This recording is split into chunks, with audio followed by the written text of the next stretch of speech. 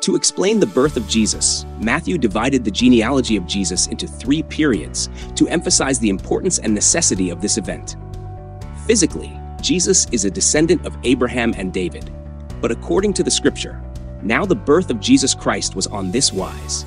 When as his mother Mary was espoused to Joseph, before they came together, she was found with child of the Holy Ghost. We see that Jesus is the Son of the Holy Spirit. After the Israelites turned away from the faith, God found no righteous person from the time of Abraham to David, so he sent his only begotten Son, Jesus, to save and redeem the people of Israel. This is the reason for the birth of Jesus. Matthew did not record the genealogy of Jesus from the time of Adam or Noah, but from Abraham. To understand this, we need to consider the covenants that God made in each period. The covenant with Adam, with Noah, and with Abraham. And the Lord God took the man and put him into the Garden of Eden to dress it and to keep it.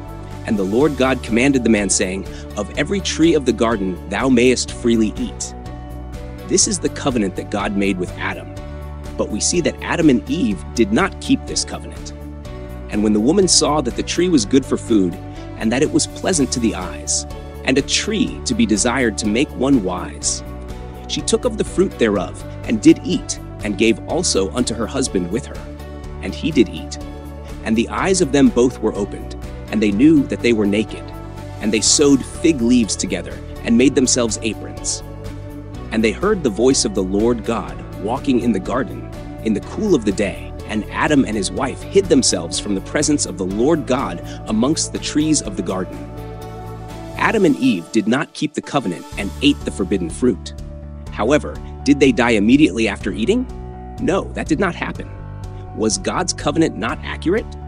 The Bible records, "For in the day that thou eatest thereof, thou shalt surely die." This death was not an immediate physical death, but a spiritual death. The covenant with Adam was fulfilled when the souls of Adam and Eve died after they ate the forbidden fruit. God made the covenant and fulfilled it during Adam's lifetime. After Adam sinned, God left him and chose another righteous person, Noah. He made a new covenant with Noah to build an ark to save his family and the righteous from the flood, to judge the corrupt world of Adam. Noah's period was similar to Adam's. God made a covenant and fulfilled it during that time. But in Abraham's time, the situation was different. "And I will make thee exceeding fruitful, and I will make nations of thee, and kings shall come out of thee. And I will establish my covenant between me and thee, and thy seed after thee in their generations, for an everlasting covenant, to be a God unto thee, and to thy seed after thee. And I will give unto thee, and to thy seed after thee, the land wherein thou art a stranger, all the land of Canaan, for an everlasting possession, and I will be their God." We see that although God made a covenant with Abraham, this covenant was not fulfilled immediately in Abraham's time, but took many generations, from Moses through the judges to David.